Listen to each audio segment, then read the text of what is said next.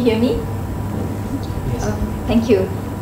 We are an NGO, an alliance that works closely with civil society groups and government and the World Health Organization among ASEAN countries in the ASEAN region. I'd like to begin by stating the obvious, and that is tobacco is a harmful product and that it kills half of its users prematurely. So it is not a normal product and cannot be considered a normal product. And it's the only product that actually has an entire convention devoted to it, called the WHO Framework Convention on Tobacco Control, which now has 177 countries as parties to this convention. So if we look at the ASEAN region, there are about 127 million smokers in the ASEAN region, half of whom are going to die prematurely at their most productive age. So a product that kills half of its customers prematurely cannot be allowed to enjoy free trade privileges.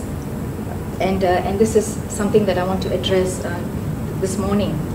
The TPP has been hailed or touted as a 21st century agreement that could serve as a gold standard for future trade agreements, or provide a template for future trade agreements as in WTO+.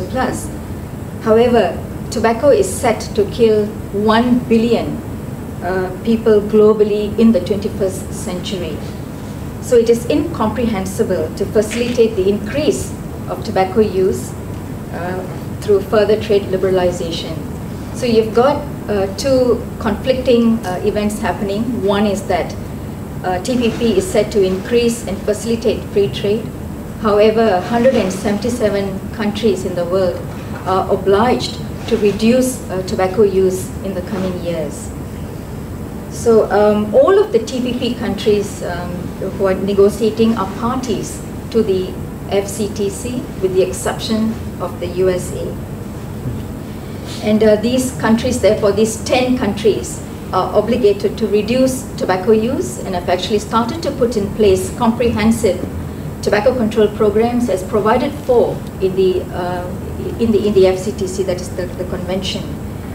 And we know that in September, Malaysia tabled a proposal for a complete carve-out of tobacco from the TPP. And SIATKA supports Malaysia in their proposal to carve out tobacco for the obvious reasons that the TPP countries have to reduce tobacco use. In Malaysia, and Malaysia came to this decision because in Malaysia there are over 11,000 deaths related to tobacco diseases. And it is the leading cause of premature death in Malaysia, and hence Malaysia has put in place strong tobacco control programs and has a very strong policy. So we have also then witnessed in the ASEAN region how the tobacco companies are using trade-related arguments to undermine or derail government's tobacco control measures. And we see this happening right now in Thailand. Thailand has passed legislation this year to increase their pictorial warnings on their cigarette packs from 55% to 85%. And they have been sued by Philip Morris and the other tobacco companies. And basically the argument that Philip Morris has applied is that they have used intellectual property arguments, and they have successfully challenged the Thai government in the administrative court. The 85% pictorial health warnings on Thai cigarette packs was supposed to have gone in place in October, but they have not because of this court challenge, which was successful. So every day in Thailand there are 140 deaths related to tobacco diseases. It's 140 every day, or about 50,700 deaths per year. But the government has been stopped from applying larger pictorial warnings to warn the public about the effects of the harmful effects of smoking. As you know, pictorial warnings on the pack is not just to warn the smoker. Smokers do leave packs lying around. It is also to stop children from starting to smoke. So pictorial health warnings actually have a much wider effect in terms of providing public education, not just to smokers and users, but also to starters, particularly children and young people. Philip Morris said that they had not been consulted in the development of this tobacco control measure, and this is also the same arguments that have delayed or stopped tobacco pack regulations in other countries in the ASEAN region, such as the Philippines, Laos, and Cambodia, all three who currently do not have pictorial health warnings on their cigarette packs. A country like the Philippines, for example, is facing lawsuits by Philip Morris in court, and hence they have not been able to put in place, although they have legislation on pictorial health warnings. However, Philip Morris makes cigarette packs in the Philippines with pictorial health warnings for export to Thailand. So in Thailand, there are 11 cases that have been filed by the tobacco industry against the Thai pictorial health warnings. So you can see that there is really compelling reasons for a tobacco carve-out of from the TPP. It will bring a phenomenal change to the way tobacco is used.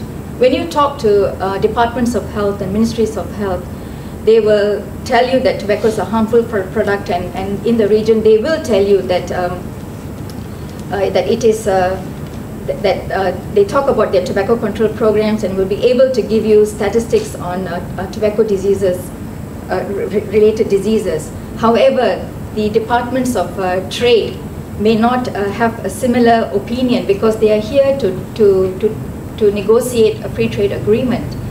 And but we have to praise Malaysia's bravery as a developing country to propose a carve-out because of the impact that it would have.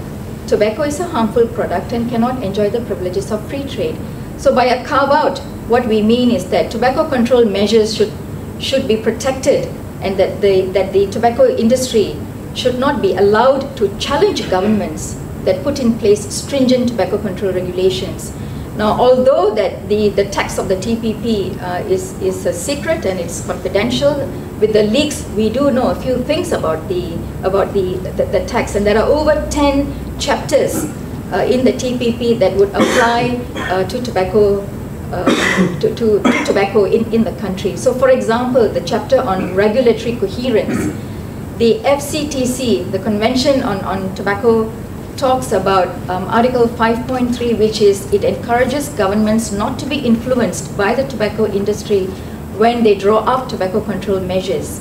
So this is a very, very important point in the convention. However, the TPP talks about the exact opposite of this, because they want the governments to consult with industries before drawing up legislation and regulations that would control the industries or products related to the industry. So there is a conflict really between the TPP and tobacco control and what the FCTC talks about.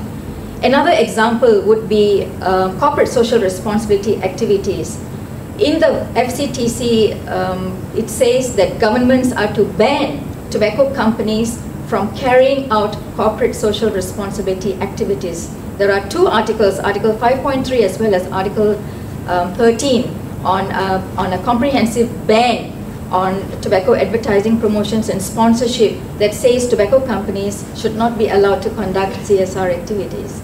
In the TPP, tobacco companies will be encouraged to conduct CSR activities because of, etc., etc. So I think that therefore there are other chapters that also will indicate that there is a conflict between what the TPP would want governments and industries to do versus what governments are obligated to do under the FCTC. So a carve-out would mean an exclusion of tobacco out of the TPP. So nothing in the TPP should be related to tobacco that encourages the liberalization of